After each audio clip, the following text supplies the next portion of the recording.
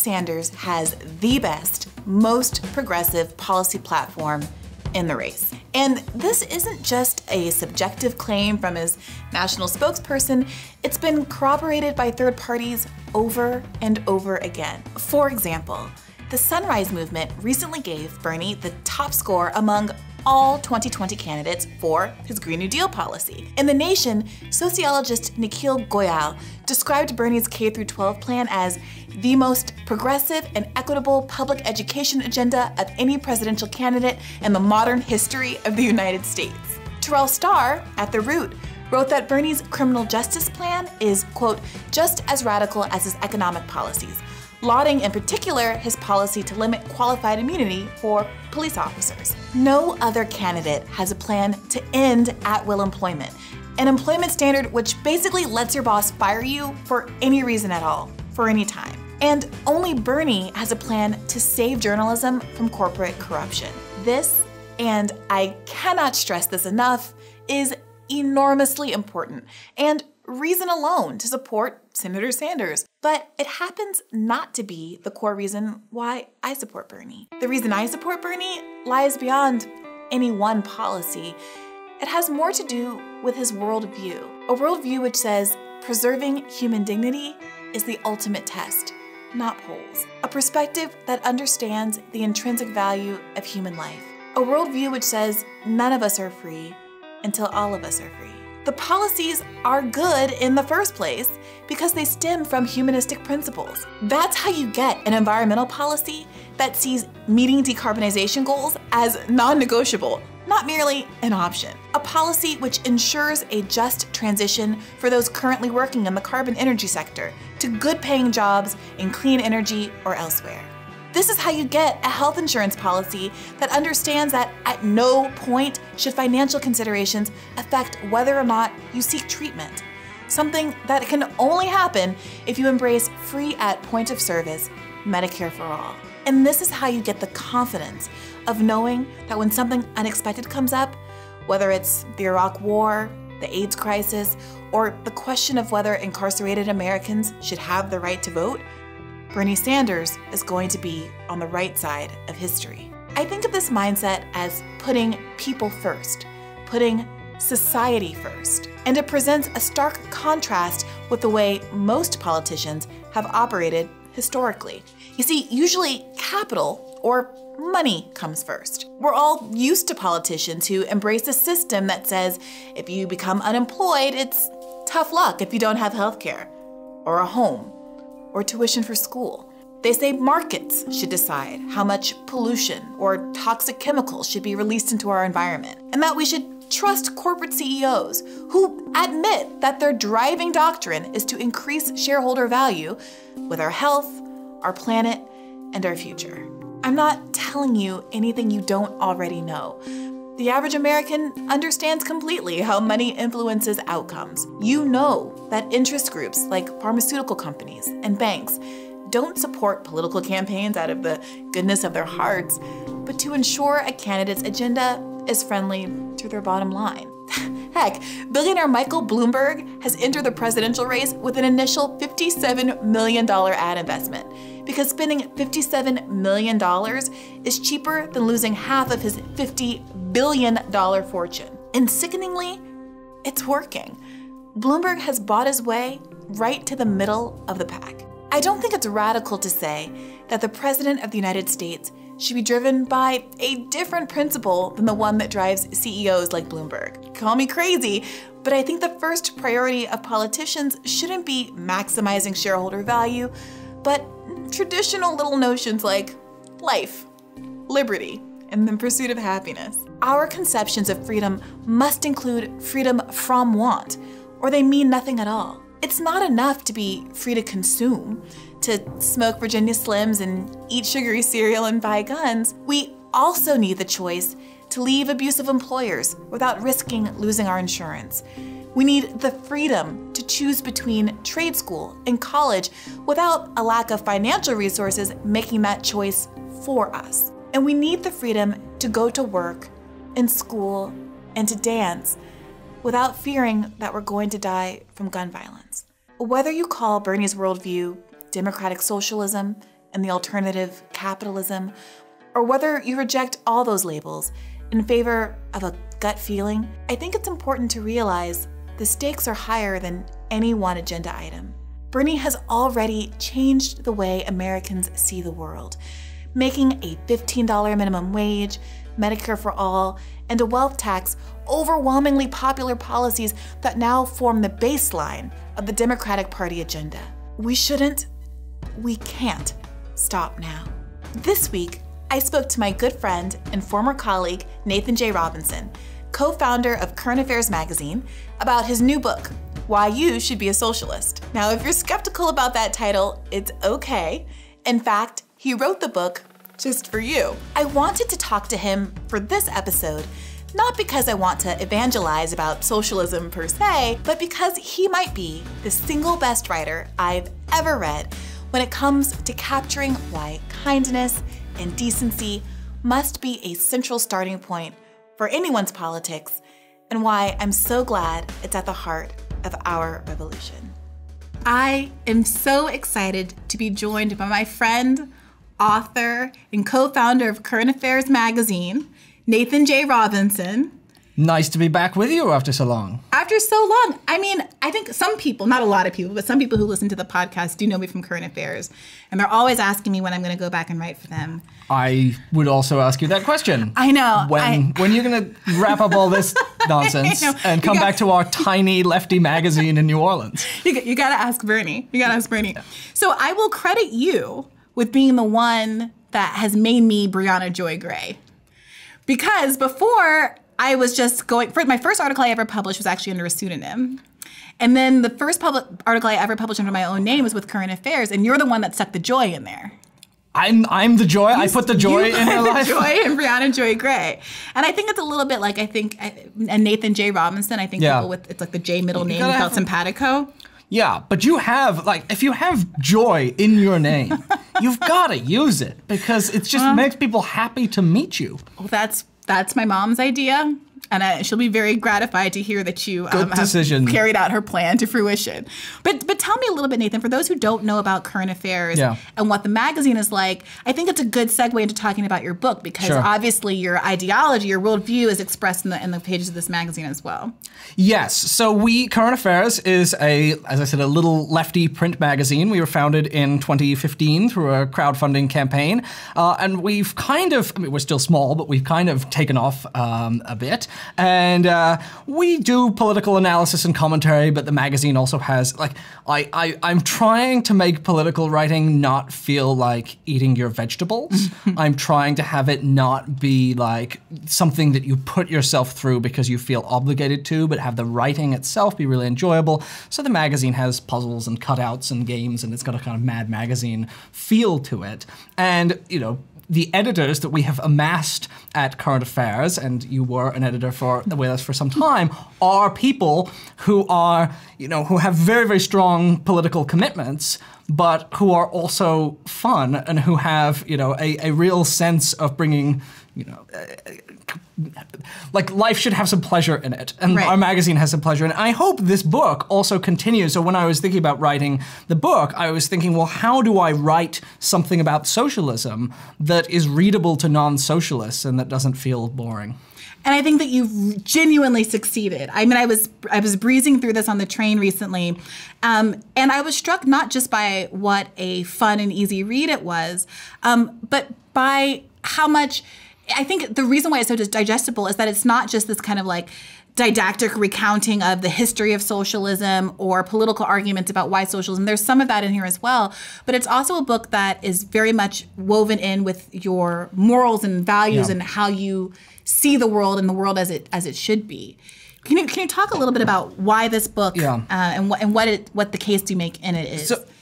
So I mean, first, a lot of that comes from the audience that I was imagining for this book, right? Which is, my working title was Socialism for People Who Are Extremely Skeptical of It.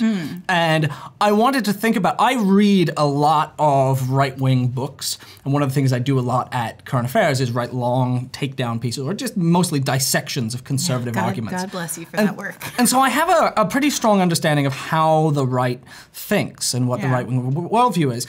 And so I wanted to think, well, how would I persuade someone who really bought into what I think are the myths about socialism. And so I don't actually think that people who have a very fixed conservative worldview are going to read my book and become socialists. I think that's wishful thinking on my part.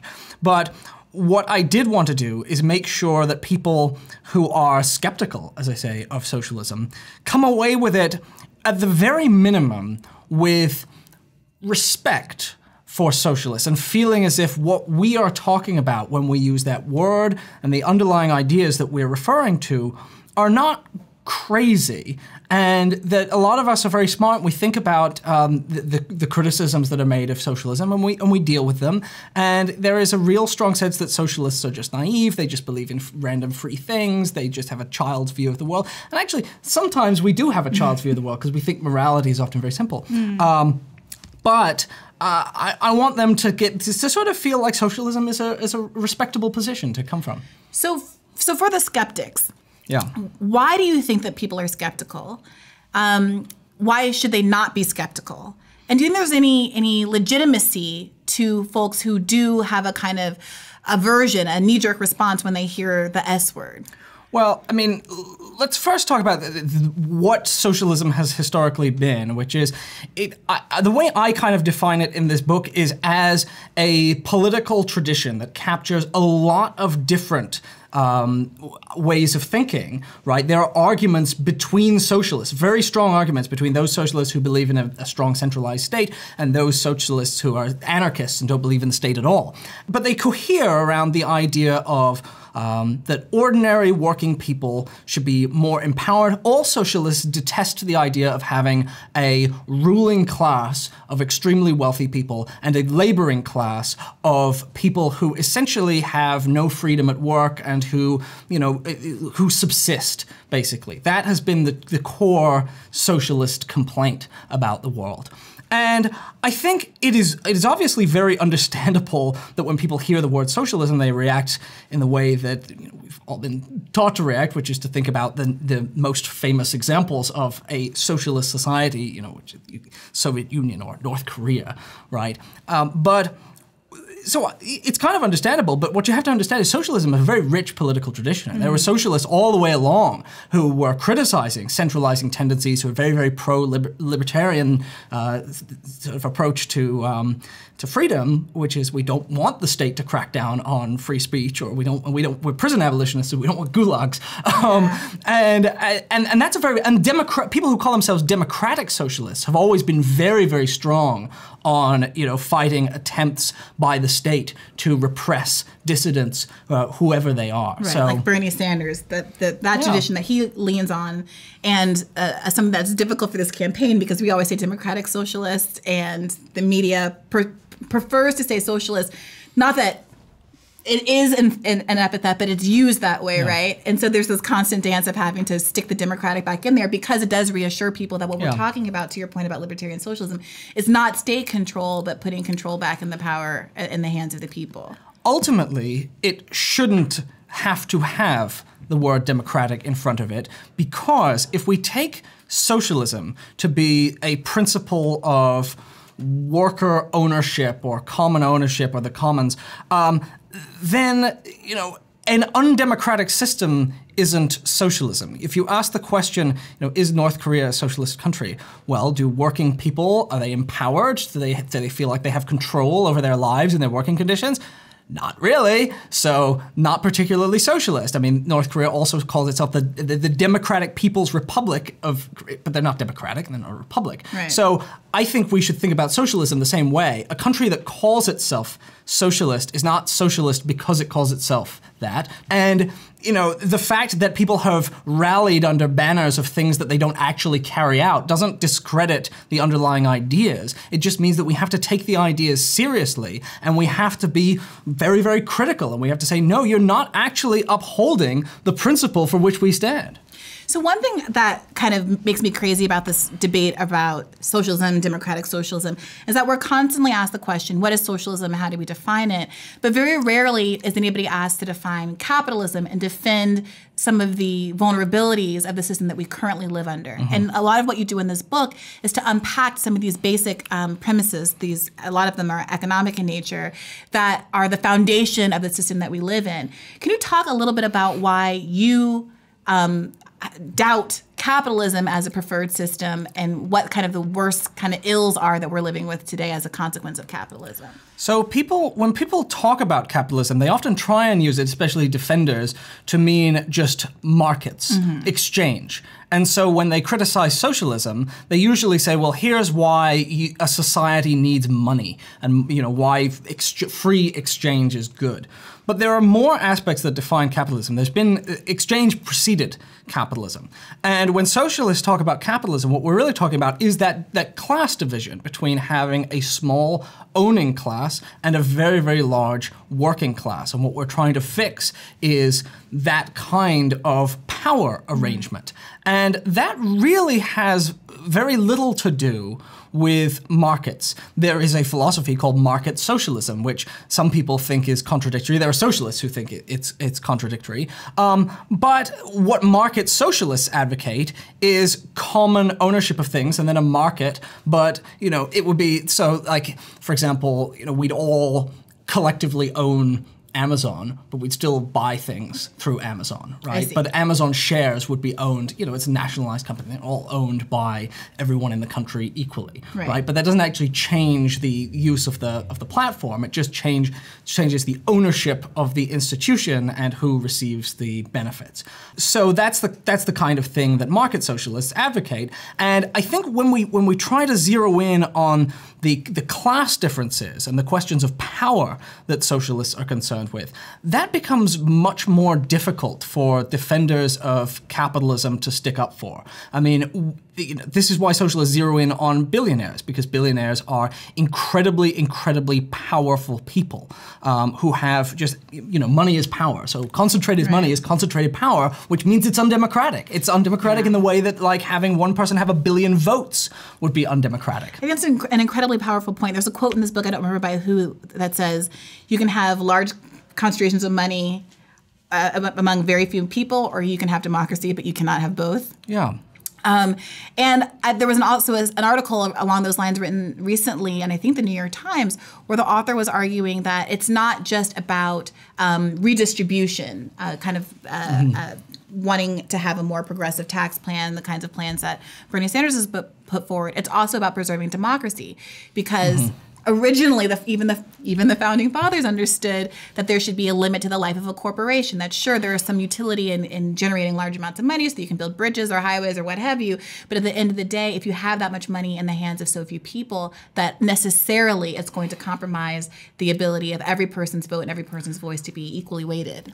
A lot of people who sort of defend capitalism say, well, why are you so concerned with people at the top? Why don't you just say, we're going to tax Bill Gates enough to provide a social safety net, and then it's fine. Why you should bring the bottom up? You shouldn't tear the top down. But having concentrated wealth at the top, again, money is power. So money is speech. If you have a lot of money, you can get your message out, you can buy a newspaper. I mean, this is what happens in Britain. In Britain, it's even worse because very, very rich people own the papers and they're basically just propaganda. Oh, do we not also have that?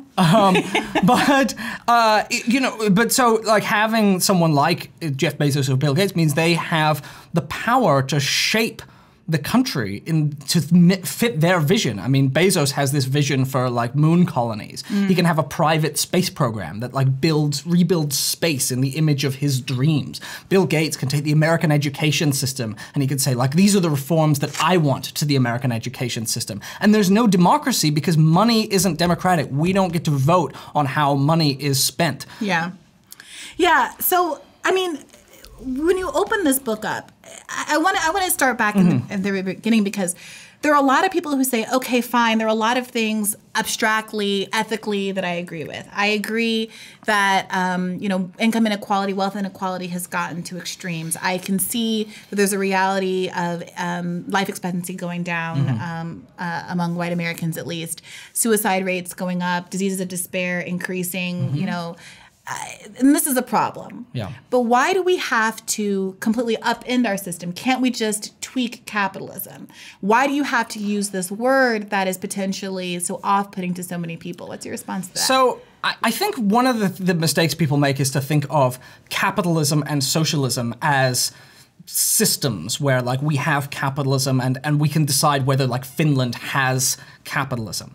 Socialism is best thought of as a spectrum of more capitalistic policies and more socialistic policies. And what we're saying is we should continuously move in the direction of more and more socialistic policies. So more and more common ownership, more and more cooperatives, a stronger labor movement, more things that we do possess in common instead of things that just serve a small number of private interests. And so, and if you think of it that way, then obviously the Nordic countries are far more socialistic than the United States. And, when you say, oh, upend the entire system, well, again, you're moving along a spectrum. You're not upending the entire system. These things are done through experimentation. You try some policies, some of them don't work.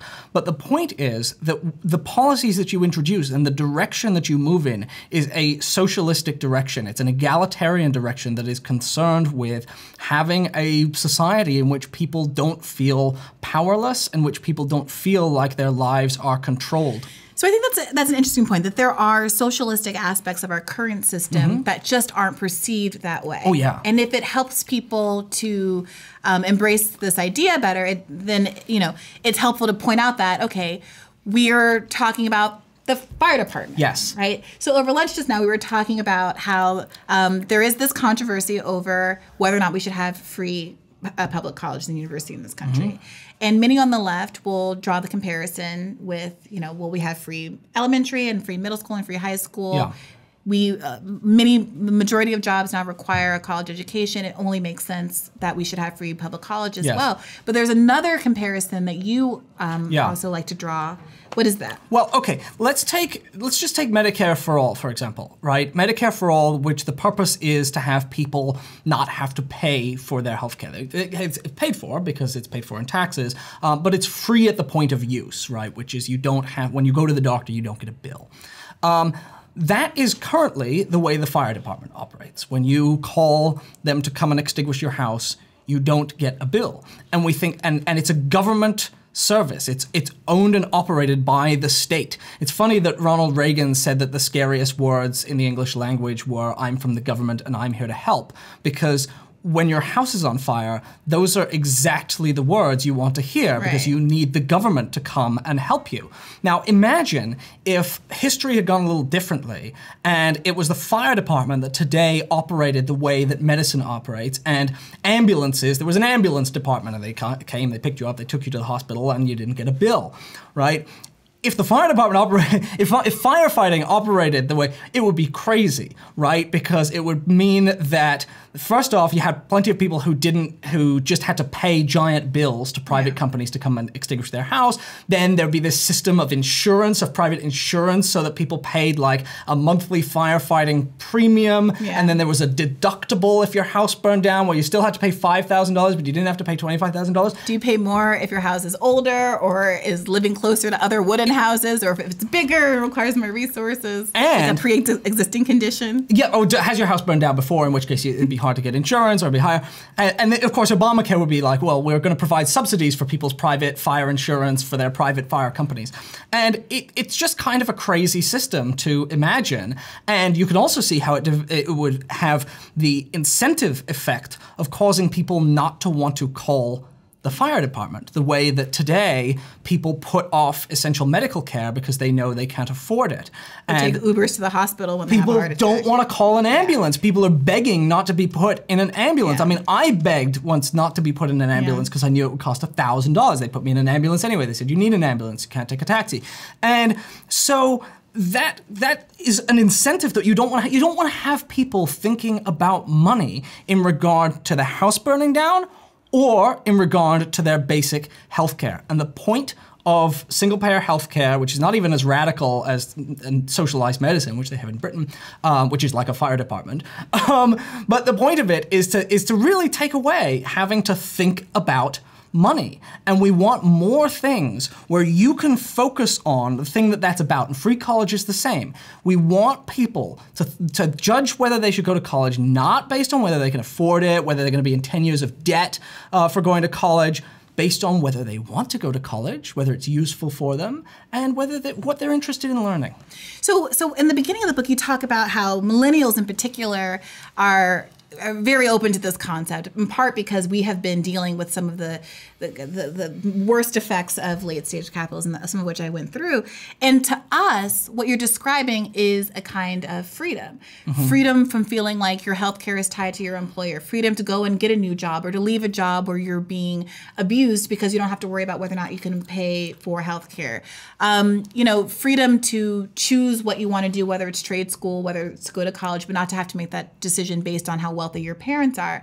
And yet, as you point to in the book, one of the many arguments that is often levied against the idea of socialism is that it limits freedom.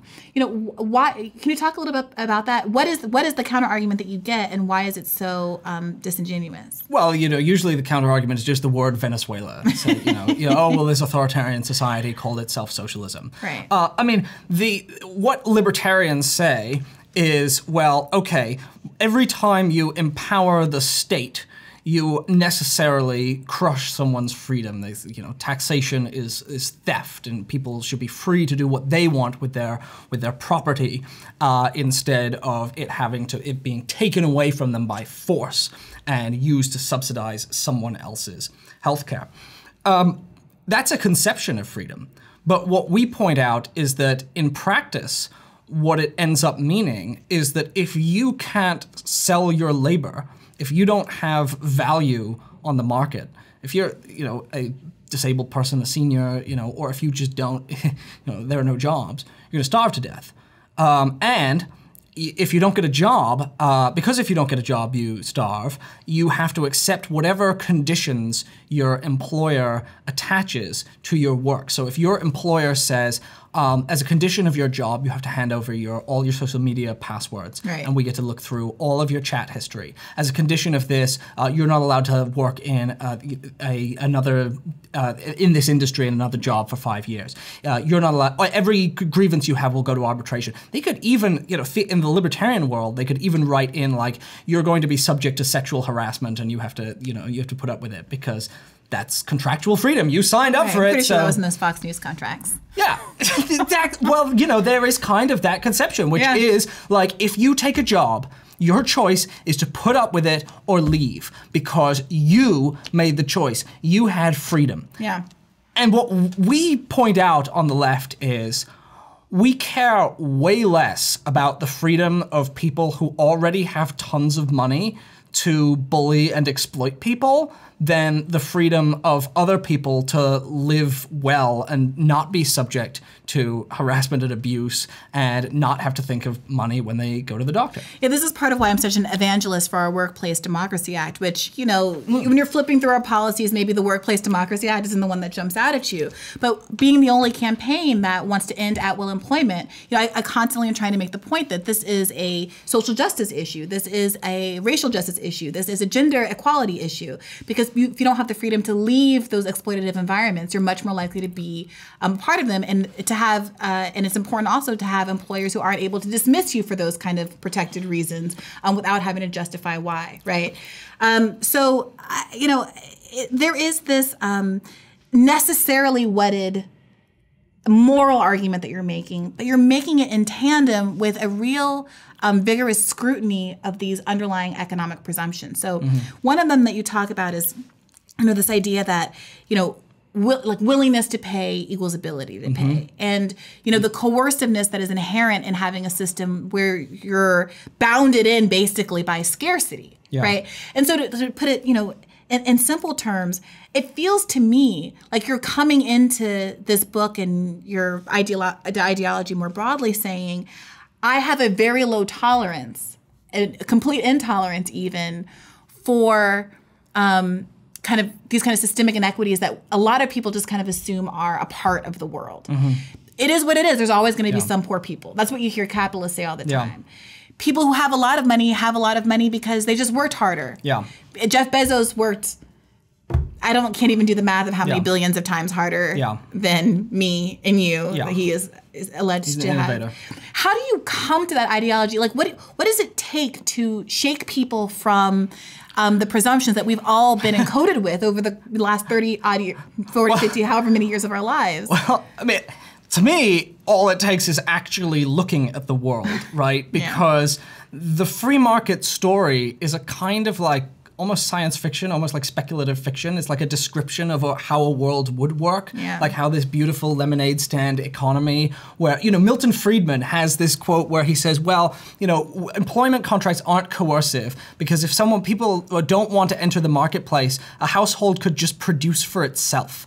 And you're like, well, that in a world of farmers and artisans, maybe, but you can't produce for yourself. That's not. Does my lease allow for a rooftop garden? You can't do it. It's not actually an option. So it is actually coercive. You have to get employed in the real world that we're actually in. If it's very easy for, like, for example, someone like Ben Shapiro to make the argument. He cites the Brookings Institute success sequence, which is if you graduate high school, get married, and have a full-time job, you won't be in poverty. Which is kind of true, but it ignores the fact that most of the people in poverty are, old people, students, people who can't work. Children. You're like, you're gonna tell a child, well, why didn't you just graduate high school and get married? You go, because it's a child, right? It's not the real world. You're not actually looking at the situation. Or they're caregivers, people who have to take care of other people in their family, so they're poor, right? This is the reality of the world. And so you need to just look around you and you have to say, does it work?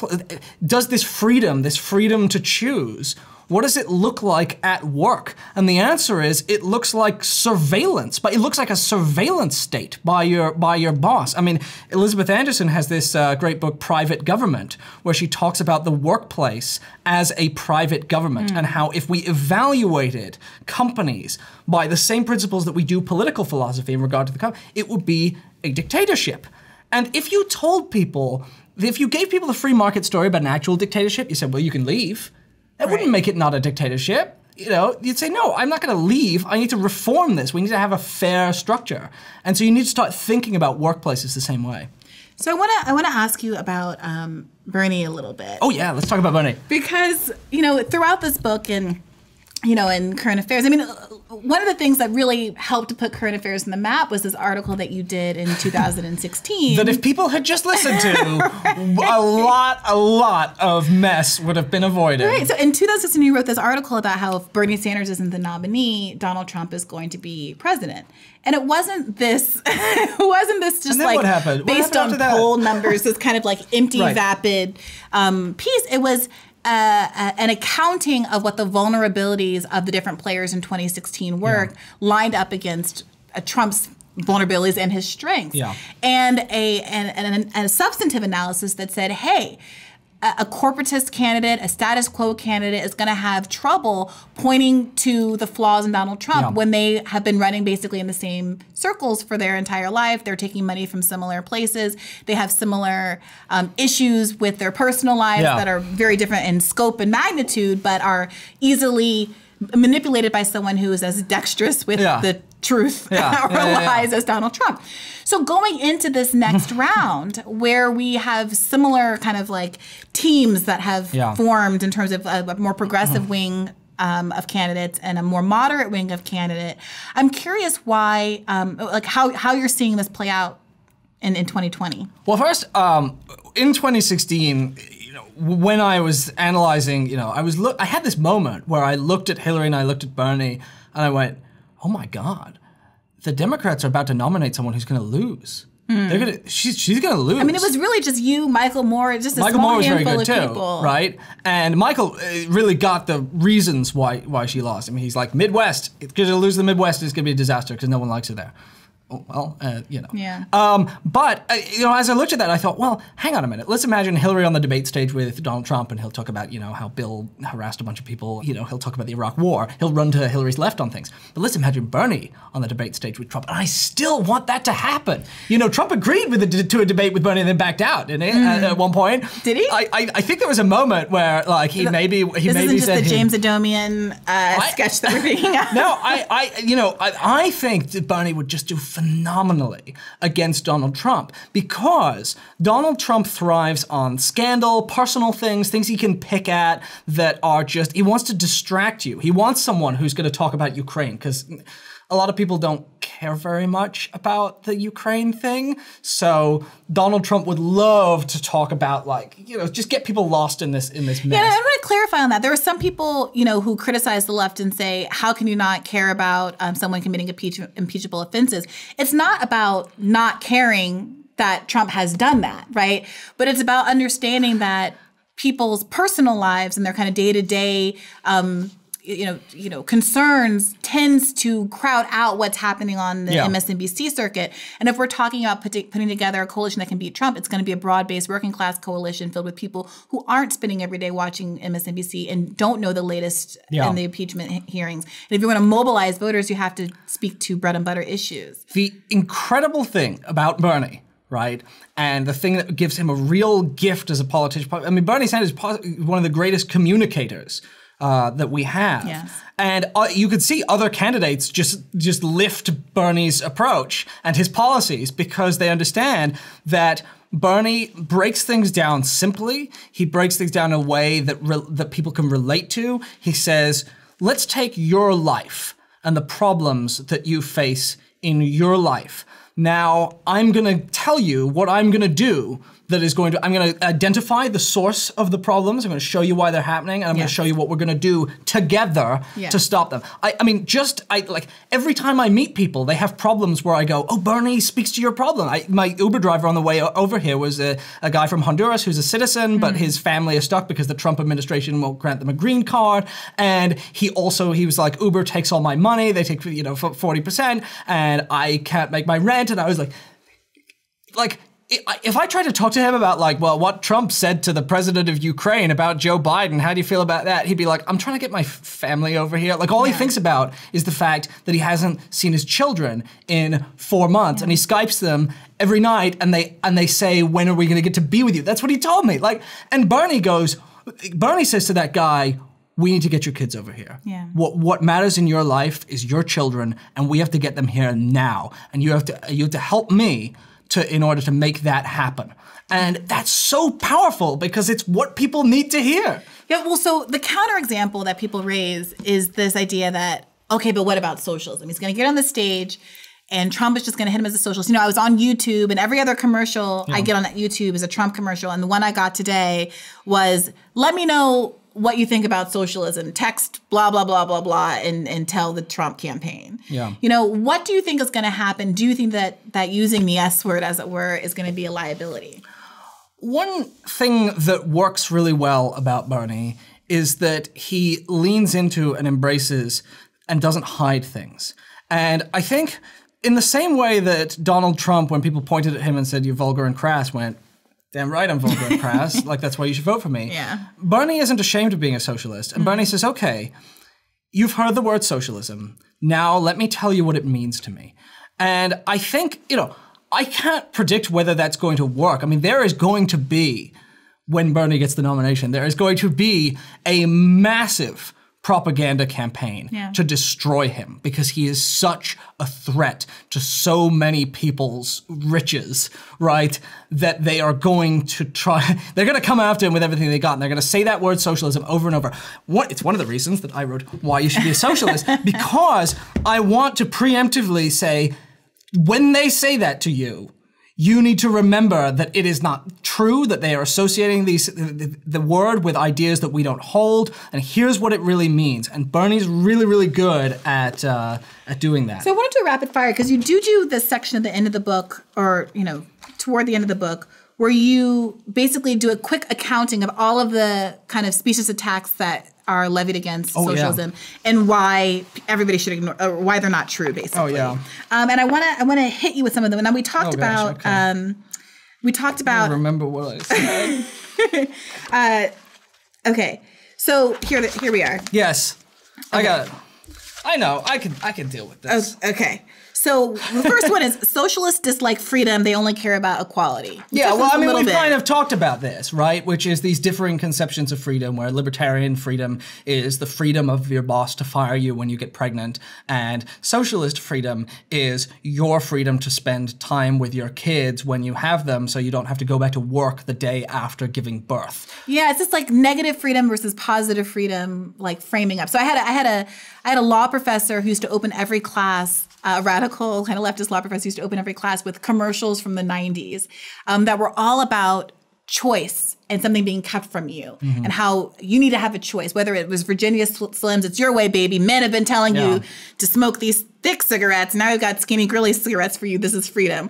Or whether it's tricks are for kids. Your mom and dad are coming for your cereal. We believe in your freedom to eat tricks. The Cookie Crisp is like a literal burglar that's coming for your Cookie Crisp. And once you start seeing commercial after commercial, you're like, oh my God, every single American commercial is manipulating this idea that someone's trying to take something from us and that we need to wrest it back in terms of And the way freedom. to wrest it back is by buying our product. Right. Glucose and cigarettes and all of these Smoke kinds of these things. cigarettes and you will be free. Right. And so I think that being able to talk about freedom from want is an incredibly powerful tool and something that I hear Bernie Sanders doing kind of uniquely in this field. So the second one is Venezuela, Venezuela, Venezuela. Well, that's all they say, basically, right? I mean, no one who says that usually has like a sophisticated analysis of the Venezuelan economy. They just go, Venezuela was socialism, and look at all the people starving there. Now, the question that you pose in response is, what are the things that were done in Venezuela that you think that we're trying to do here in particular? Like, we're trying to, Medicare for all, is that what you think is going to, tell me the path between that and Venezuela.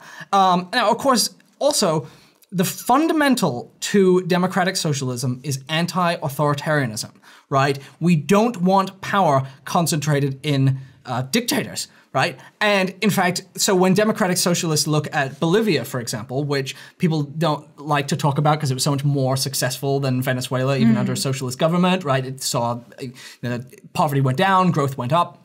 But of course, Evo Morales sort of concentrated power, and if you're a sophisticated socialist, you say, well, I don't like that part of it. I like the part where you reduced poverty. But I also think it should have been more participatory, and you should have it shouldn't have just been one guy. Right. And that's really important about Bernie too, because, and it's one of the things that I think makes him trustworthy, is that he says, it isn't about me. That's super, super important, is he says it isn't about me. And this movement has to be larger than me. It has to involve the cultivation of young leaders who can take over. I am a vehicle for enacting your aspirations, but let's not have a personality cult. And I think we always need to be on guard against being too much about Bernie and not about the things that Bernie stands for. Right. That kind of partisan first, putting people on a pedestal stuff is how we get Democrats not having a problem with the consolidation of power under Barack Obama, and then continuing somehow mind-bogglingly not actually having a critique of Trump and his interventionism the same way. There's still people who are arguing, increase voting for his military budgets, having no problem with his foreign policy, even as they kind of wring their hands about domestic affairs, right? So to have a consistent approach about that also, I think, it gives Bernie trust in the eyes of a lot of Republicans to say, okay, I might not always agree with him, but he's consistently not wanting to aggregate power in the executive branch, whether it's a Republican or a Democrat in office.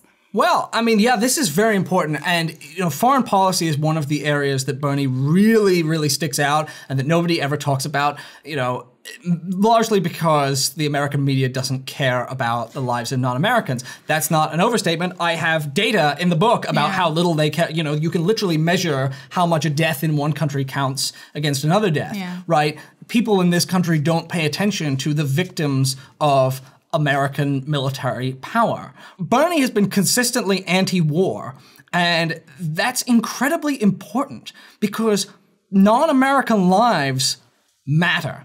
And for an example of that, like Lyndon Johnson was a liberal. He gave us the Great Society, right? So he's a reformer.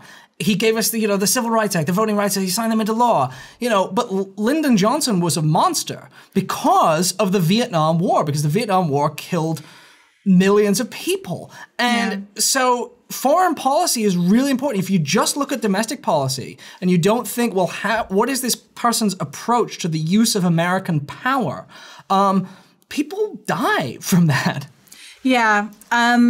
You use the example of kind of the pink washing of fighter jets at some point in this book, and I think the example, the conclusion of that is that you can paint a fighter jet pink and say it's for women's equality or breast cancer or whatever it is, but the brown lives that are being killed by the pilots of those planes matter as well, and it's difficult. There's a way that there's an emphasis on identity and identity politics, however you define it, and you talk about in your book how it's kind of all over the place the way people define it.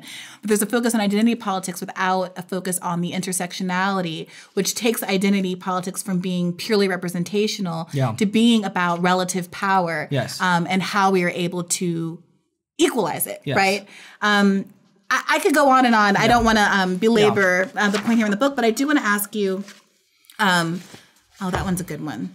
Socialists elevate the collective and forget the individual. Oh, this is really an interesting one because the idea that socialism is collectivist, because we talk about society, and Margaret Thatcher says there's no such thing as society, there are just individuals. Well, it's interesting because what actually happens is that people who talk about capitalism talk about the collective, the aggregate. They say, oh, look, on the aggregate, the statistics, we got more innovation or whatever.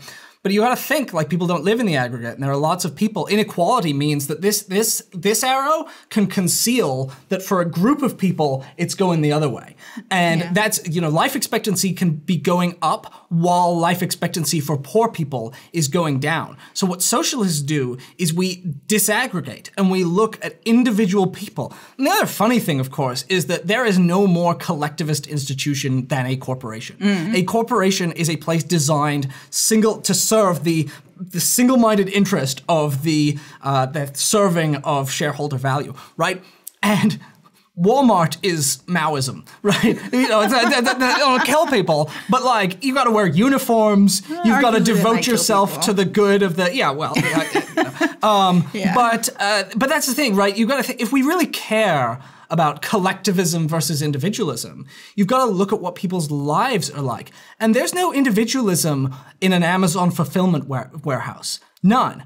There's literally like if you're turned into a piece of machinery. This is the socialist critique of capitalism, is that we don't think individuals should be pieces of machinery where they can be discarded when they're no longer useful, where their value is in proportion to how much output they can put out.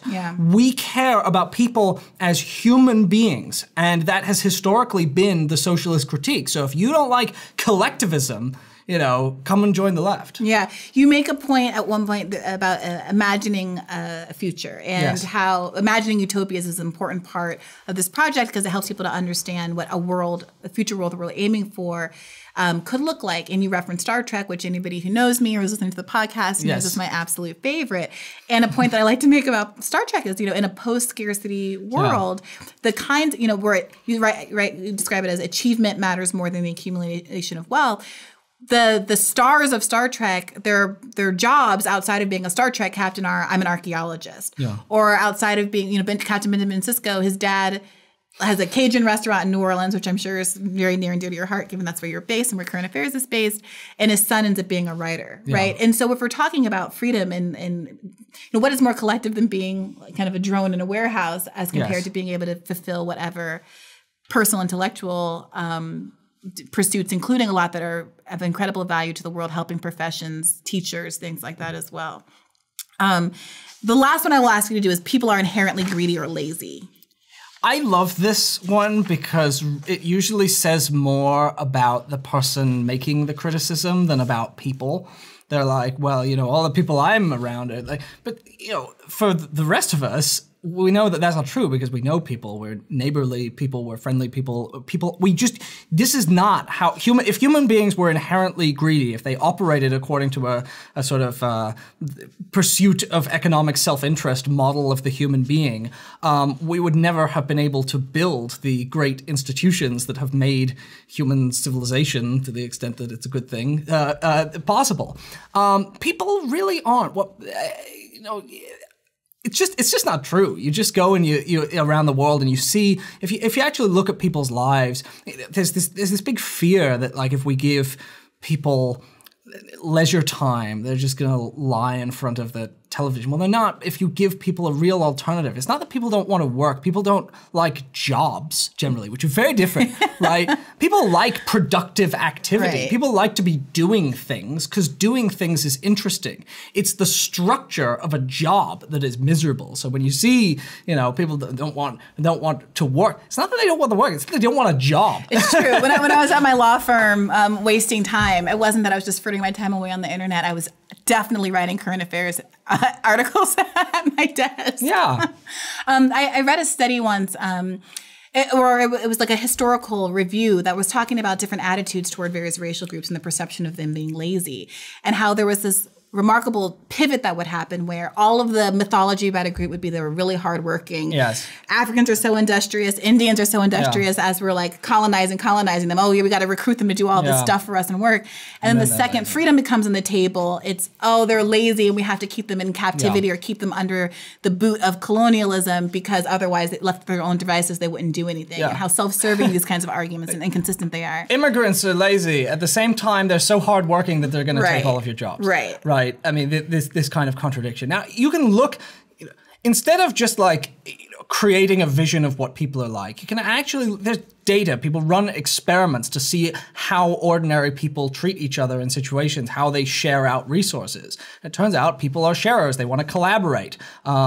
You have people who can't get along with others and who do pursue their self-interest, but those people are called libertarians and they're very rare and they're a problem because like you can't have a good society when you have people who believe it's okay to just take as much for yourself as you possibly can, which billionaires do believe. Yeah. They do. I mean, Leon Cooperman, this guy who was criticizing the wealth tax, is a billionaire, goes, I made my money, I built my millions, I buy billions, and no one could take it away. And you go, so you believe that you are entitled to just have as much as you like, and you don't have to do anything. You're just, they talk about laziness. You make a great point about inherited wealth in the book as well. Inherited wealth and also capital income, right? So passive income, which is a huge part of the economy, is money you earn in your sleep. And so when we talk about people not working for their money, I give the example of like all the houses that Sean Hannity owns. They pay him rent every month. He's not like fixing up the houses, even though he's the landlord, he's the owner. If you just own stuff, your money makes the money. Your labor doesn't make the money. Your capital makes the money. Now there are defenses that are offered. They say, well, they're putting their capital at risk. You go, that's a separate argument from the question, is work what gives you the money? And it turns out that work is not at all what gives you the money because the people who work the hardest get the least. We know that. So, okay. I could sit here and like literally chapter by chapter go through this entire book, but I will leave it to people to actually buy it and read it. And where can they find it? I think in bookstores everywhere, and I also did the audiobook so they can listen to 12 hours of me reading you have the best voice. Entire, in my weird voice, they can listen to the whole thing. Voice. Although it is a controversial voice. I don't know if you're very online watching this, there are deep internet controversies about whether Nathan Robinson is affecting his accent. Or that controversy. Yeah, that's a real live controversy. Didn't you get your mom to call in and say? My mother, if you ask my mother if you doubt me, because she will attest I was born in England, I came over to the United States, and I have a sort of weird hybrid accent. My parents are very, very British, and I was born there, and I have a passport to prove it. This is a judgment-free zone. It's a safe space. But I will ask you, for people who say, okay, I don't identify as a socialist, I don't necessarily even think of myself as a capitalist, what should I take away from this book? What is the distinction that you're trying to make here, or that you successfully make here, between the world, what worldview is represented by this book and the thinking that is in this book versus kind of the status quo thinking of how we perceive of ourselves, at least as a nation that is capitalist in nature? At the very least, it's focusing on the right things. One of the things that socialists have historically done so well is they have had sharp moral sensibilities. They have looked around at the world and they have seen the problems with it. And they have said, look, this is intolerable. You can't tolerate this. And this is why Bernie fits with the socialist tradition. Because and in doing so, they have challenged society to live up to quite basic moral ideals. And I think it's easy to say, one of the frustrating things is, when I say things like, well, here is a bunch of social injustices, people go, oh yes, of course we care about those. And you go, yeah, but do they make you sick? Do they make you angry? Do you really feel like a boiling over rage when I get the Wall Street Journal and I read the Friday real estate section, which is called Mansion. And then, and it's like 10,000 square foot houses. And they've got one, this is how to move your 10,000 square foot house when the sea levels rise. And it makes me so angry because I live in the French Quarter of New Orleans and there are homeless people lying in the doorways, who's sleeping in the doorways. And the homeless people in the French Quarter, they sleep next to the piles of trash that are put out for pickup. And sometimes you can't tell the difference between who's people and who is and what is a bag of garbage. Yeah. And the idea of a society that has how to move your 10,000 square foot house and also has that should be outrageous. When you see the art exhibit, the banana taped to the wall that someone paid $120,000 for, and you see people on GoFundMe trying to pay for their insulin for the next few months, that should make you angry. That should make you sick to your stomach. And what I like about Bernie is it does make him angry. And this is what distinguishes him from other candidates and what distinguishes him from liberalism. I'm critical of liberalism in the book. And one reason is because I think it sort of talks about injustice, but it doesn't feel that sense of urgency. And this is why Martin Luther King was so critical of liberals, because the liberals would all go, yes, of course we share the goals of social justice, but you just need to take baby steps and we make society better slowly. And he was going, no, every moment that this persists is an indefensible moment. And I love that Bernie does that. And I think that's what socialists have always done. That's what Eugene Debs did when he said, when there is a lower class, I am in it. And it's what Bernie did when he sort of echoed that and said, you need to fight for people who don't, where you don't necessarily share their problems. If they're an immigrant, you're not an immigrant, you still need to fight for them. That is what socialists do. And it is very, very important. And I think it is the only thing that can really lead to social change, because social change is difficult. And you have to really be passionate about it in order to make it happen, because there are plenty of interests in not having it happen. Plenty of people are going to try and stop you. So if you're going to make it succeed, you're going to have to fight. I sometimes feel like, I used to feel like maybe it was Pollyannish. I think the society tries to make us feel like we're Pollyannas for saying simple statements like, it makes me uncomfortable. It makes me angry to see homelessness and broader injustices. And what I enjoy about the socialist movement, the Green New Deal, people like AOC and these young climate crusaders who have brought these conversations to the mainstream, is that I feel like I have permission to feel as bad as I think we should all be feeling about it, without feeling like I'm being somehow naive or childish. I do think people should go back to the questions that they had when they were children. This really is something important, which is simple questions that you never got satisfactory answers to. And if one of those questions is like, why does this person, pose as an advocate of social justice in public, but then in private they're really cruel to their subordinates? That shouldn't be acceptable. Don't rationalize things that you think are obvious injustices. This is really, really important, because people will try and make you think you're stupid. They will try to give you explanations that don't really seem to hold up. What I say is, no, persist. You really have to. Your judgment is good judgment, and it's right to be outraged.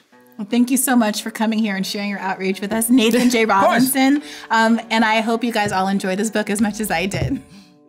That's it for this week. Let us know what you think at hearthebern@berniesanders.com, or send us a tweet with the hashtag Hear the Bern. Be sure to like, comment, and subscribe to Bernie's channel on YouTube for more episodes of Hear the Bern, as well as all the other content that our team creates each and every day. Till next time.